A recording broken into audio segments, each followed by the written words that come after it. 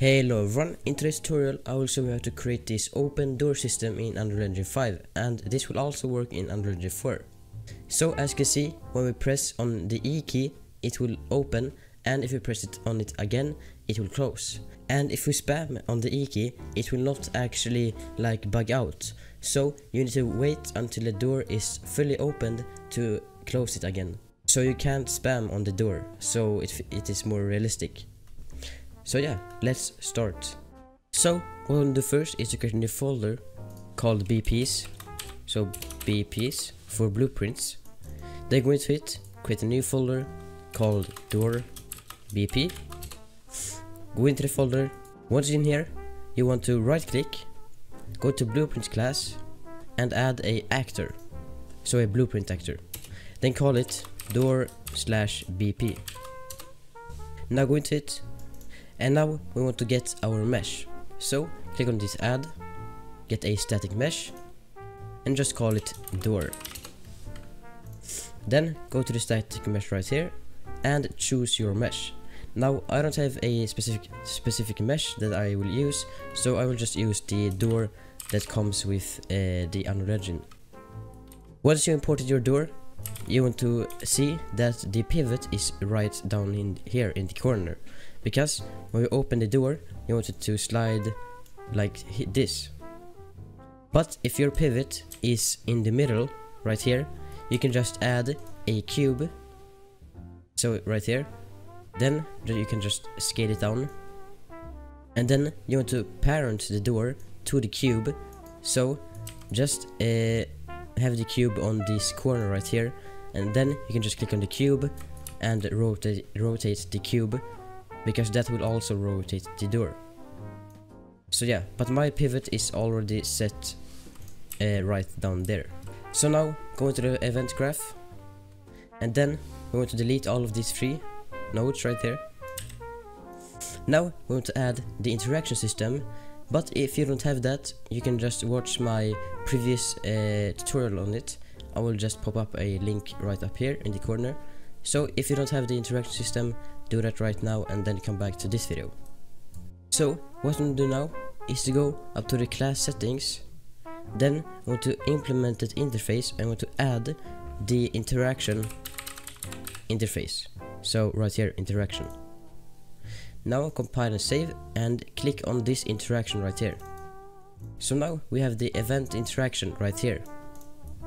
So out of the event interaction we want to get a branch, and the condition we will just add that right now. So go to the variables, click on this add icon, and then type in is door moving.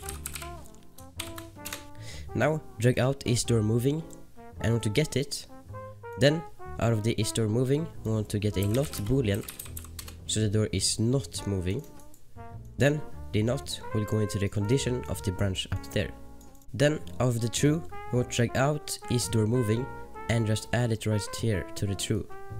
And the box right here will be true, so the door is moving. Now out of the is door moving we want to add another variable called opening. Then we want to drag out opening and connect it into here. Now we want to drag out the opening variable, we want to get it, then we want to add a not boolean, so it is not opening. Then just plug it in there.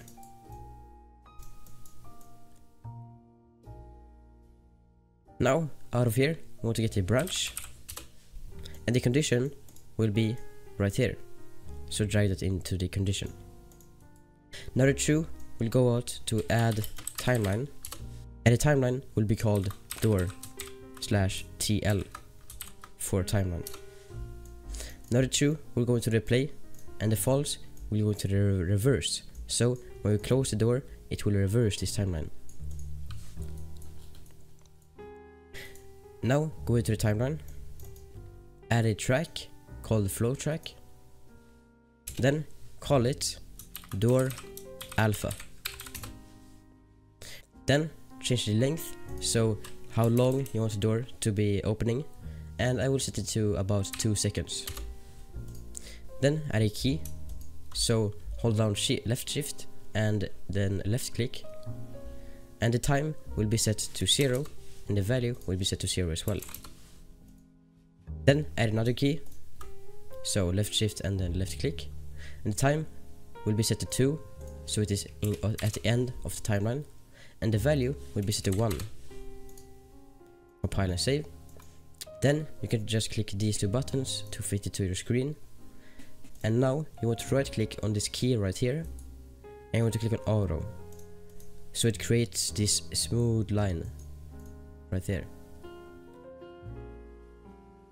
Now compile and save, go into the event graph, and now you want to drag out the door. So you want to get a reference to the door, but if you use a cube, you want to drag out the cube instead. Now out of the door, we want to set relative rotation, because we want to change the rotation of the door when we open it. Now from the update, go into this right here. Then you want to split this pin, so right click on new rotation and split struct pin. So now we want to drag out of the yaw, because we are rotating the door on the yaw, as you can see. So drag out of the yaw, want to get a lerp, and then the A value will be set to the default yaw position. So as you can see here, go into the viewport, click on the door and look at the rotation for the yaw. You can see that the yaw is set to 0, so then the A value will be also set to 0. But if your yaw is maybe set to like 50, you want to change the A value right here to 50. But mine is set to 0, so I don't need to change anything. Now when you open the door, you want to change it to about -100. So the B value will be -100, just like that.